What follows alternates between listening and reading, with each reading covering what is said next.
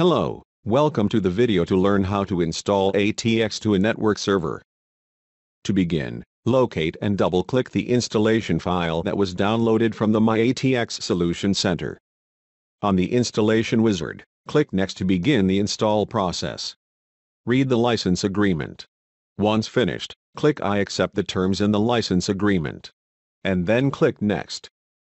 On the What's New screen, click Next. Here, read the information and then click Next. On the Install Type screen, select Network. And then choose to install the server only or the workstation and server option. For this video, we'll select server only. Lastly, click Install to begin the installation process. Once the install completes, click Finish.